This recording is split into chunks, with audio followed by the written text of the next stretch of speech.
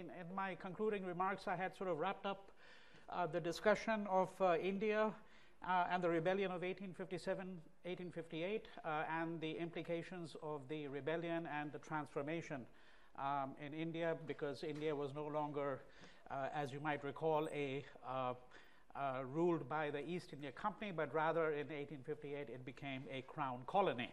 All right. So we will be coming back to the subject of colonialism on a number of different occasions, because it's a theme that runs, as I pointed out to you on previous occasions, throughout the course, particularly when we turn to Africa. But at this juncture, I want to just alert you very briefly to that reading which I had actually pointed out to you before. This is the chapter, the two chapters from Jawaharlal Nehru's Glimpses of World History, which have to do with the colonization of Ireland, because I want to remind you that when we're looking at colonialism, we're looking really at a spectrum. And that spectrum is that we have to think about internal colonialism, and then we look at, and internal colonialism here would mean, for example, the colonization of the Irish and the Welsh and the Scots by England.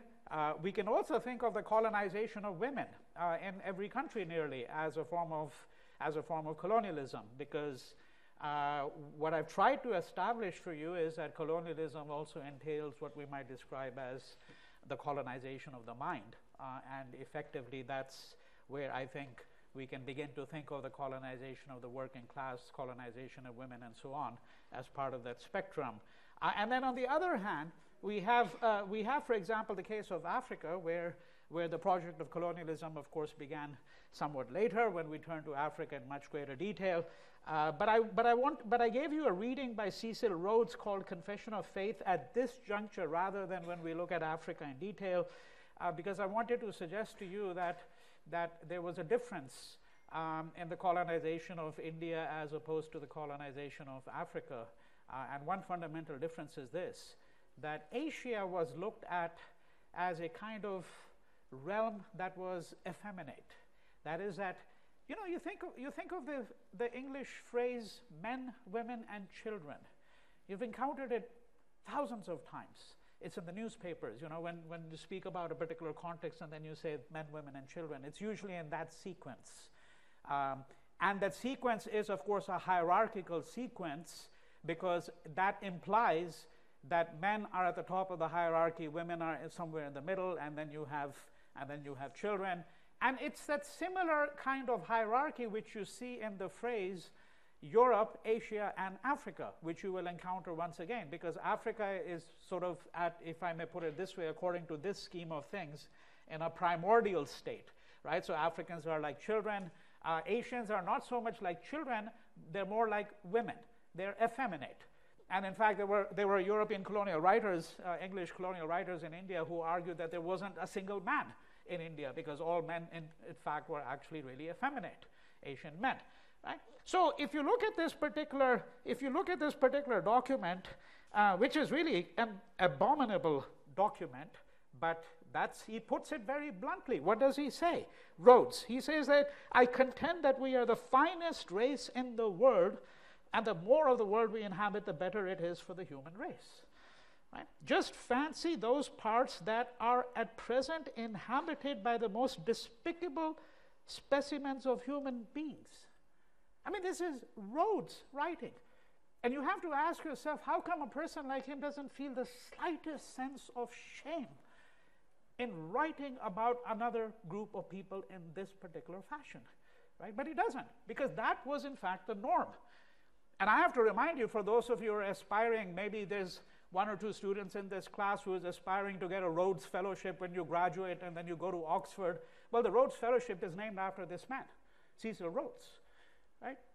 And you have to think about what are the implications of continuing that strand of thinking, which is effectively what's happening when we try to perpetuate the memory of a person like this person.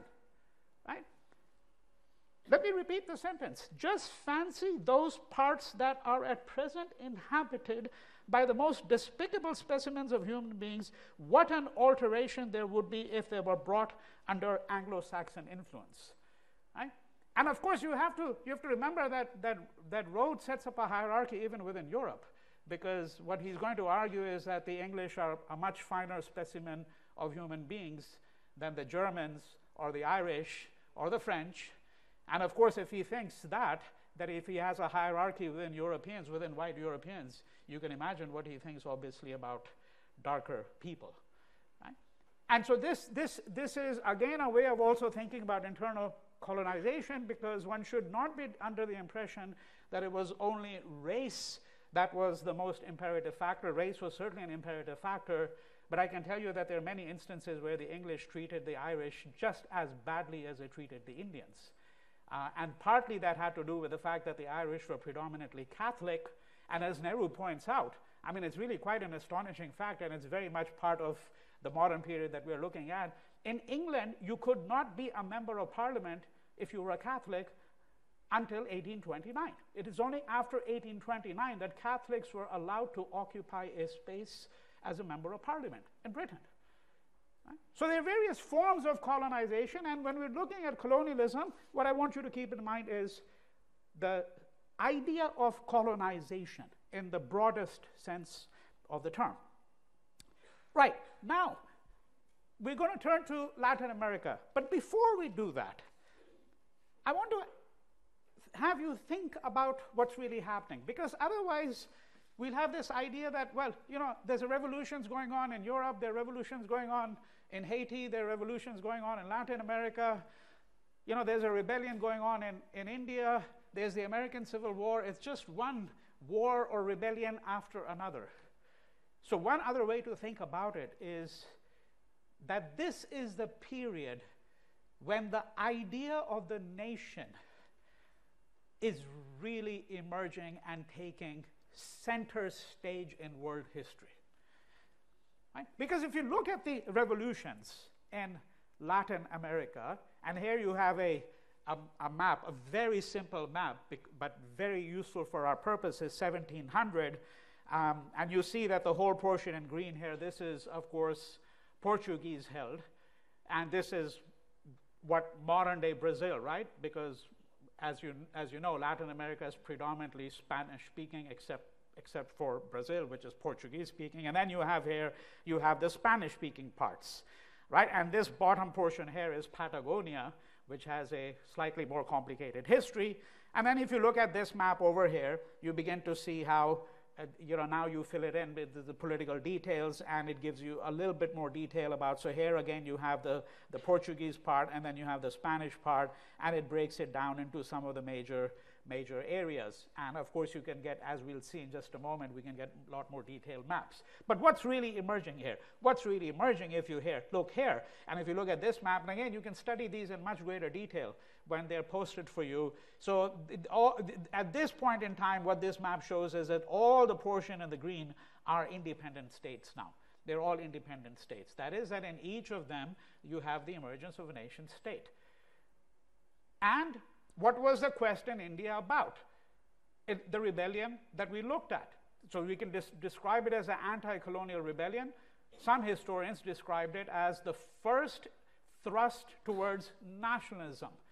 Right? The first impulse of nationalism, the creation of a nation state in India. Of course, it didn't come about until 1947, and when it came about in 1947, it wasn't one nation state, there were two, because India was going to be partitioned, and Pakistan would emerge as another nation state. So what I'm suggesting to you is that it's very easy to just look at all of this and say, well, you know, there are rebellions, revolutions going on, but the principal thrust there is the idea of the nation. So this obviously leads to the question, what is a nation? What is a nation, and how is it different from a nation state?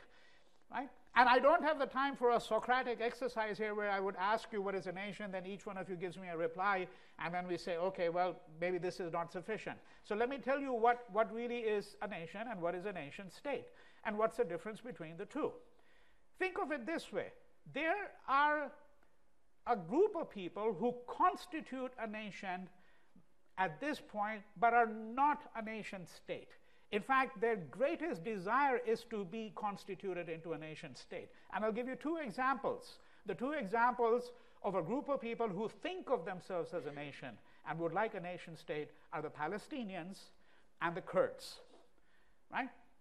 They're a group of people who feel they have something in common. And now you have an essay by Ernest Renan, and that essay is a classic essay dating back to about the 1880s, where he poses a question, what is a nation? So he says that, look, some people argue that a nation is a group of people who share something in common. All right, fine. Now, what is that thing that is in common? So if you said language, now obviously we can falsify that argument. We can falsify that argument very easily by looking at the example of India. Because in India you have over 500 languages, and you have 15 constitutional languages. Each of them has a minimum of 10 million speakers. Some of them have 400 million speakers. Some of them have 80 million speakers. Right? And you can even look at a less complicated example, and that would be Switzerland.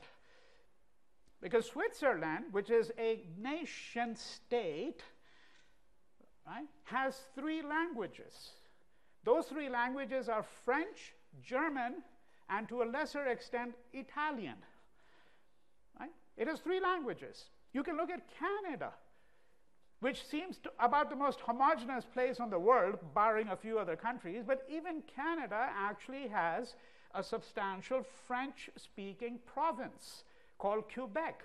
And you know that there's been a kind of a quasi-separatist movement in Quebec going back for decades, because the French-speaking part of Canada feels that it's somewhat different than the English-speaking part. Of course, they can feel that. I mean, if you're sitting in India, they look absolutely identical to 99% of the people in the world, you know.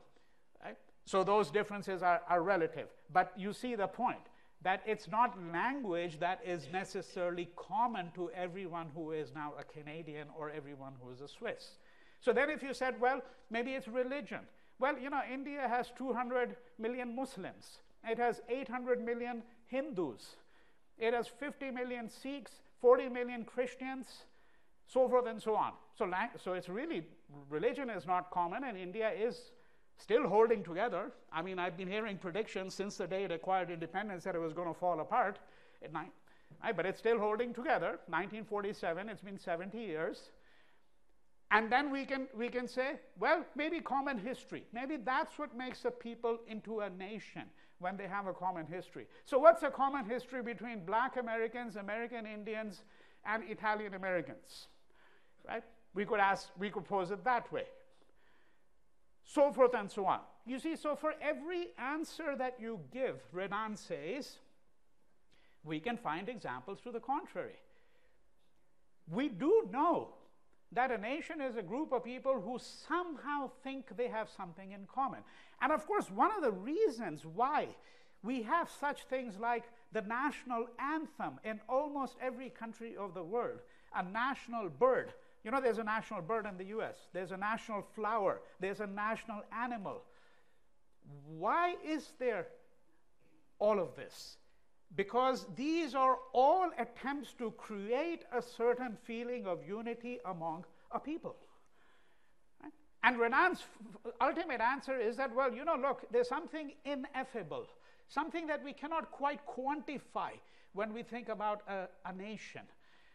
There's something like a common soul, but then that's almost a form of mystification. When you say that there's some kind of common spiritual principle, right? Then we say, well, that's a form of mystification. And of course, we could also argue that some nations produce that effect of unity much more successfully than others. And when they do produce it successfully, they gravitate towards becoming a nation state. So, I mean, I think that one of the most extraordinary things about the US, when I look at this room and I see that, well, there are people probably from 20 different immigrant backgrounds, but what's extraordinary is how in the United States there are processes of homogenization and Americanization which take place, so that effectively, by the second generation, most people who come from immigrant families can no longer either speak or read the native language they had grown up, and certainly by the third generation, it's completely disappeared, almost completely disappeared. Right? So the United States has been extraordinarily successful in creating that kind of feeling of what you might call unity, right? And now, if you think about the difference between a nation and a nation state, then let's be very clear what that difference is. A nation state is a nation backed up by a military and a navy.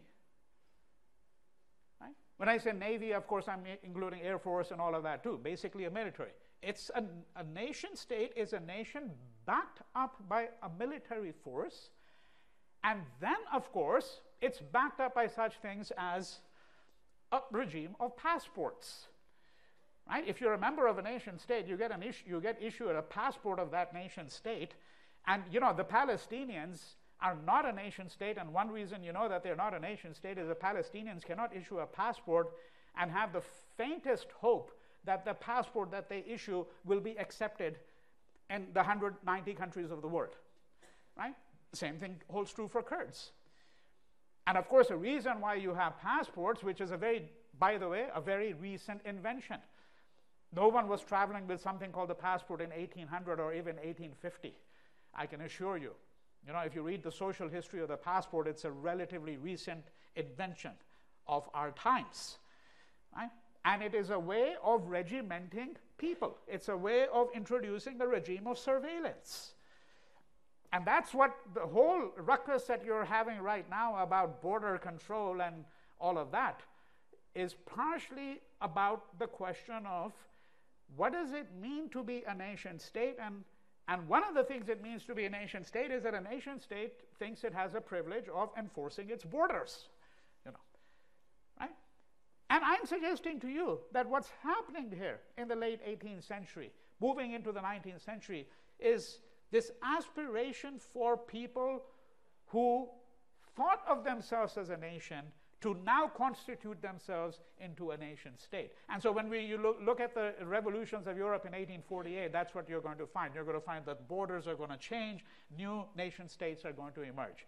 And of course, in Asia and Africa, this process continues well into the 20th century with decolonization. Right? So this is the largest scenario that you have to keep in mind. Now, let me very briefly look at the revolutions in Latin America in 1848. Very, very briefly, because the intent here is not to consider that in great detail. I mean, just go back to these slides here. What we're saying is that, if you look at 1700, you've got a significant portion which is a big chunk which is under Portuguese control, and then a larger portion which is under Spanish control.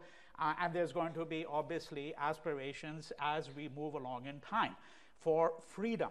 All right? Now, when we're looking at Spanish-controlled South America, what you have to really consider is the following. You're talking about really 4 or 5 different population groups. Right? You're talking about, obviously, Europeans who have come from Europe, mainly from Spain, some from Portugal, the ones who go to Brazil, right?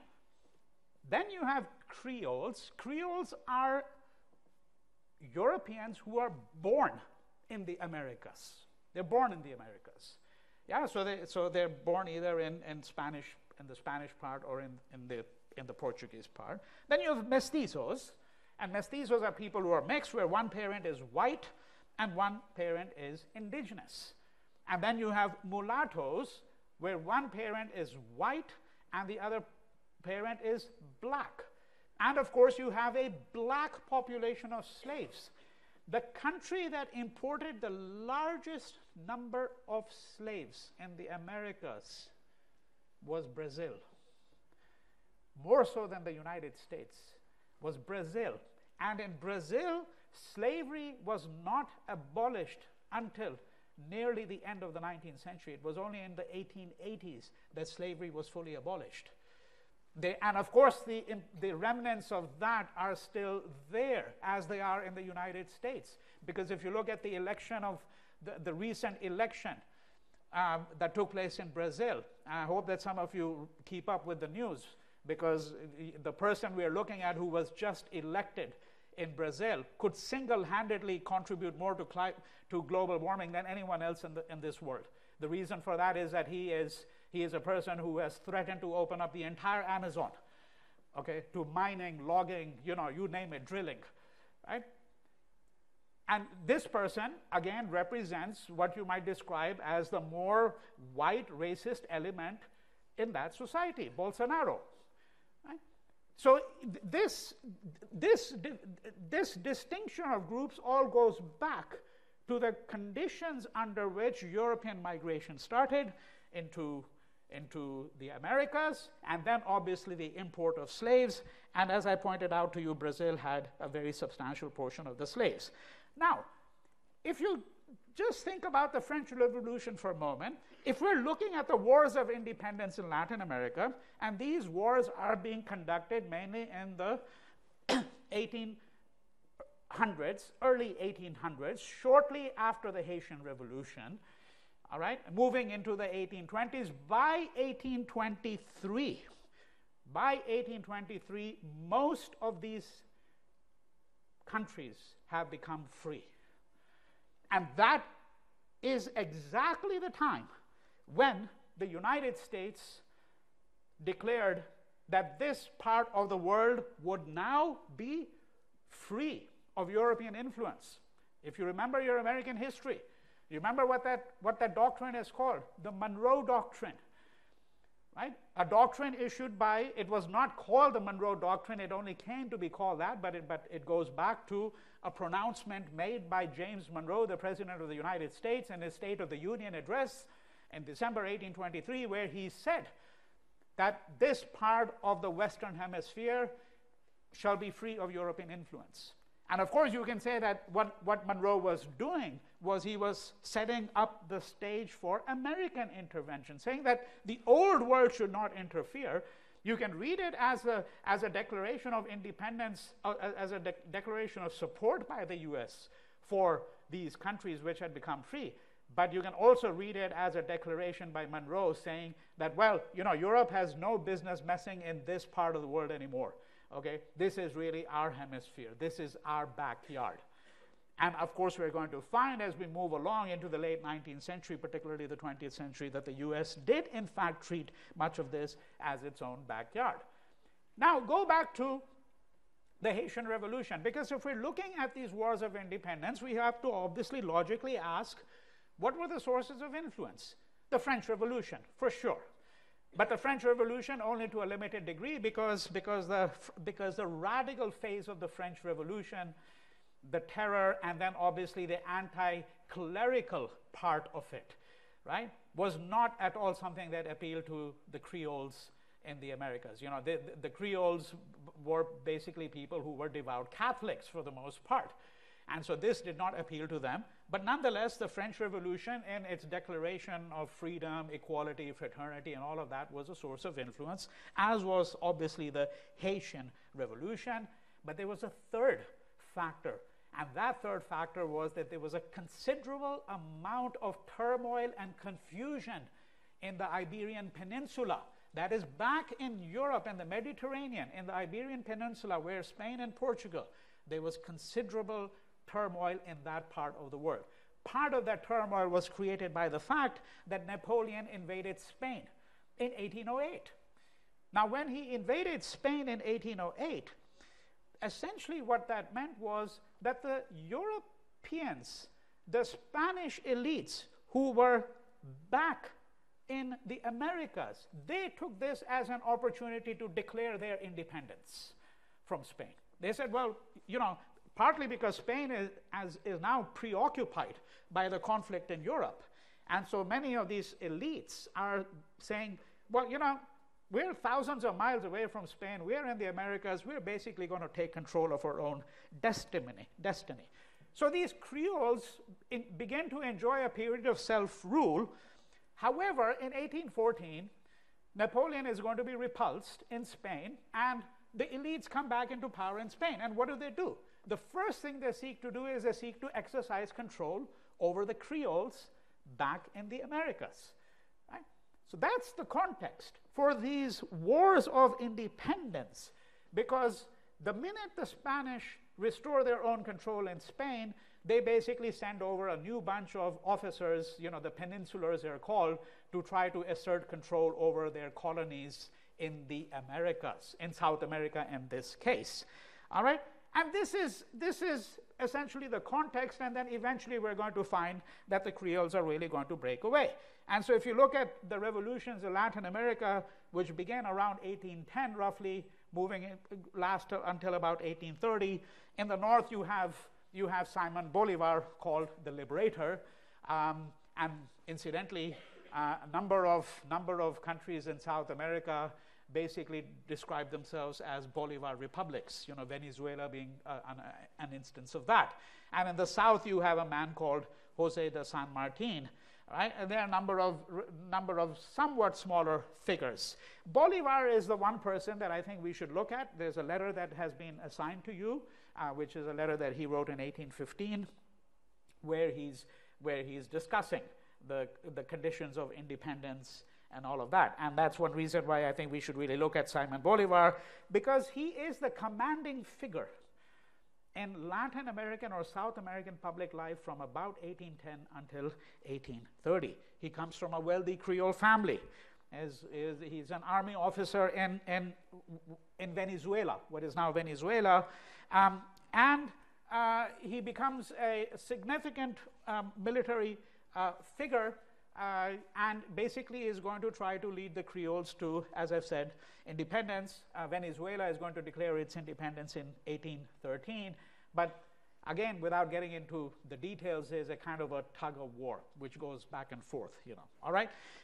This particular document, Letter from Jamaica, is a letter that he wrote from exile in September 1815, where he vows to end Venezuela's political and economic servitude to Spain, right? And he's going to get some help from Haiti. Remember that Haiti is a free black republic established. Remember that, right? In 1804, and he's going to get some help from Britain. He gets some help from Britain not because the British are necessarily enthused by all of these declarations of independence, but this is part of what you might describe as a European battle for supremacy, right? A battle that is taking place on various fronts. And so this is something I want you to keep in mind, because when we go into the late 19th century and move into the 20th century, one of the ways in which I'm going to suggest to you we have to understand World War I and World War II is that this is, again, a battle for supremacy within Europe and by Europeans. All right, it's just on a much grander and larger and much more terrifying scale than anything that had been seen in the 18th century or the 19th century. But but I'm suggesting to you that the European battle for supremacy is something that influences Britain to assist people like Bolivar. It's not done out of this idea of principles of liberty for people living in the colonies, so forth and so on. All right, and you can sort of read the textbook account of what happens here, because you're going to find that there are a number of countries that are going to declare the independence. Ecuador, Venezuela, as I've already pointed out to you, Colombia, and they're going to create a federation in 1822. This federation is going to collapse in 1830, and then once again these will become much smaller units. The gist of the matter is very simply this, that these wars of independence, once again, from our point of view, bring to the fore this idea of what I'm describing as a nation. The aspiration for freedom. The question, if I may put it this way, is why does the aspiration for freedom always take the shape of a nation state? Right? Is that the ultimate destiny of humankind? If you look at the Palestinians today, what do they want? They want a nation state. And of course, it's not for us to say they shouldn't have one. I mean, if we all are part of a nation state, then you think to yourself, well, that's the natural aspiration. But what I'm asking is it really the natural aspiration? Is that the only form of political community in which we can locate ourselves, the modern nation state? Because as I'm going to argue for you later on, I'm setting it up for an argument that's going to come much later on, and we're leading up to it, the modern nation state could be a very oppressive entity. Right? It may be an exceedingly oppressive entity because what it seeks to do is to create a certain kind of homogenization among the population. Right? That's, I think, what we have to really bear in mind. All right? And one could similarly look at the history of Mexico at this juncture, because you know that there's going to be what's called the Mexican-American War, which is 1846 to 1848, and that's eventually, you know, and the year before that you have the annexation of Texas by the United States in 1845, and that's what's going to lead to the war. And then in 1848 we're going to see that there's going to be a treaty that's going to be signed, the Treaty of Guadalupe Hidalgo, I think it's called, 1848, and that's basically what's going to fix the borders between the US and Mexico. Right? But it's the same struggle there without getting into all the details. This is a portrait of Bolivar that we're looking at over there. Okay. And this brings me to, so we're looking at South Americas, this brings me to the American Civil War of 1861 to 65, on which I do want to spend a little bit time, and I want to look at very briefly the two primary documents that you have, which are the first inaugural address of Abraham Lincoln, of course the President of the United States, and the inaugural address of Jefferson Davis, who became the President of the Southern States, you know, when they seceded, right? Okay, but before we get into those documents, let's just see if there are some ways in which we can think about the American Civil War, which will also help us understand not only what's distinct about the Civil War, right? And what are some of the sticky questions that emerge from the Civil War, but also what might be the relationship of this war to the subsequent course of history, not just in the Americas, but all over the world, right? And the first thing I want to bring to your attention is that this war was, in a way, a dress rehearsal for the much more brutal wars of the late 19th, early 20th century. Because it's really the first war in a semi-industrialized society which really has a kind of mechanized slaughter. I mean, you're talking about substantial number of people who are going to be killed in this war, right? And of course, you have big artillery at this point in time. Even if you've seen that film, which has a lot of problems, but I'm sure all of you know about the film, even if you haven't seen it, because it's long after, of course, you know, it was produced. I'm talking about Gone with the Wind. But if you remember the opening scene of that film, you know, it's the shelling of Atlanta, right? Because what was distinct about that was the concept of total war. I would say the American Civil War is when the concept of total war was born. And when I say the concept of total war, what I mean is the idea that there are no rules really any longer for war. Because we have to remember that warfare, even though it may be an integral part of human society right from the very beginning, generally wars have been guided by rules. Right? There's always been an understanding that there are certain things that you don't do. Okay? And I'm saying that these rules were more or less broken down. They were broken down not because it was the Americans taking, but because that's the nature of, that's the evolution of war by the middle part of the 19th century. Right? This concept of what we're calling total war. That nothing is impermissible any longer. And so therefore we shouldn't be completely shocked and terrified when we think about what happened in the 20th century with World War I, the trench warfare, and then obviously moving into World War II with the Holocaust and all of that. Now, there are some sticky questions. Those sticky questions have to do, and we're not going to be able to resolve them here, but it's important to raise them, right? That there is still, in some ways, there's still a bit of a divide about how one thinks about the war. Was a war largely about the abolition of slavery, or was it really about the preservation of the Union? Right? Those are usually the two if I may put it this way, the two most evident points of view, all right? And as I said, we're not going to attempt to resolve that. But what is, I think, important is that the war sees, the end of the war sees the emergence of the US as a powerful and highly centralized state with interventionist tendencies and a large bureaucracy, and this bureaucracy is going to continue to grow.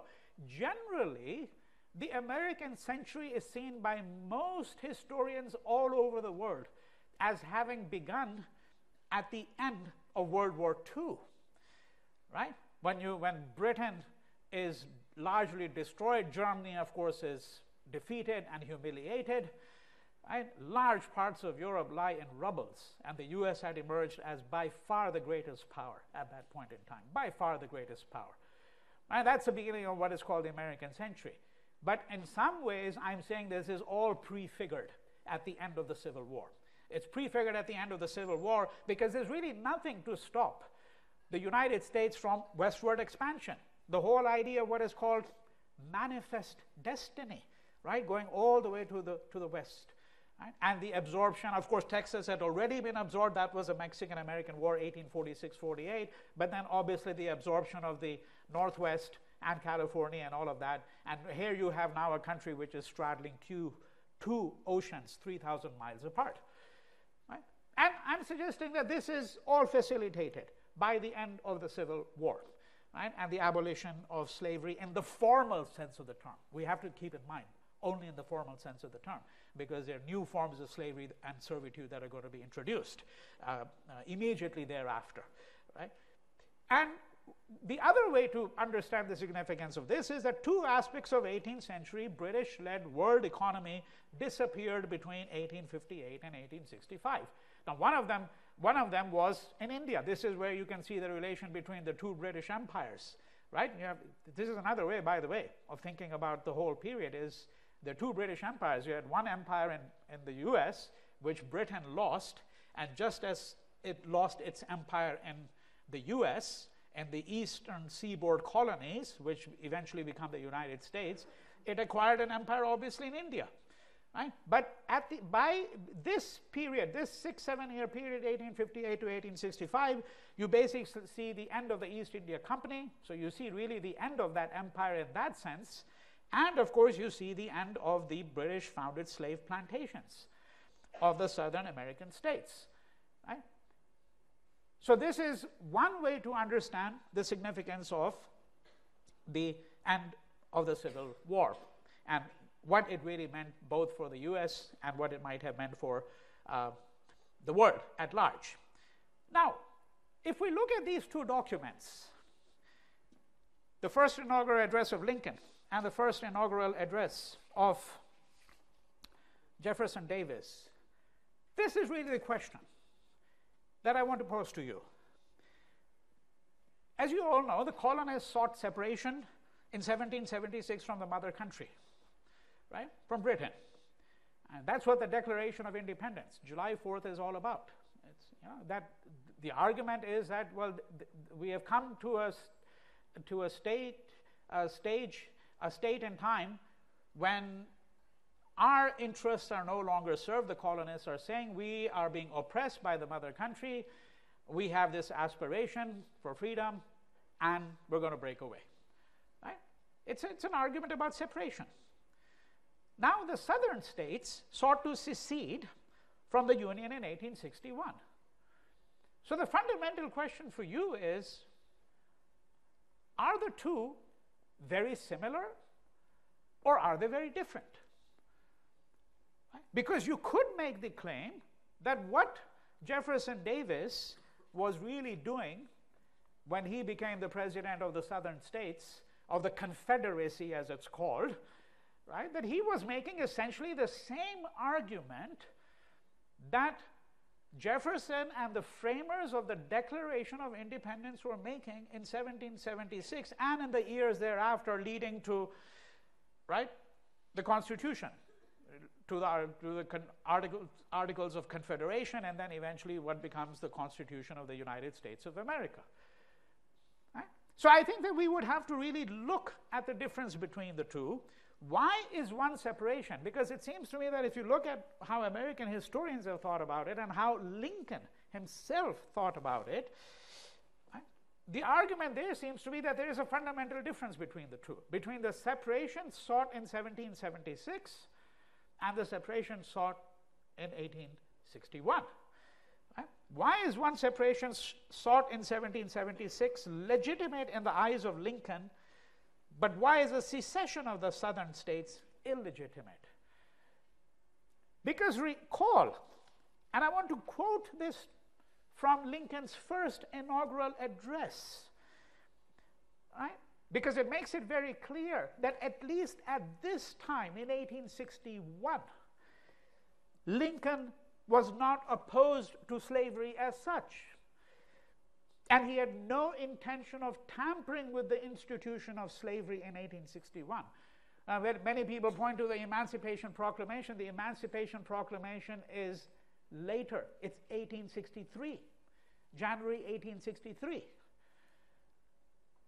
Right? So what does Lincoln say? And I'm quoting from the first inaugural address.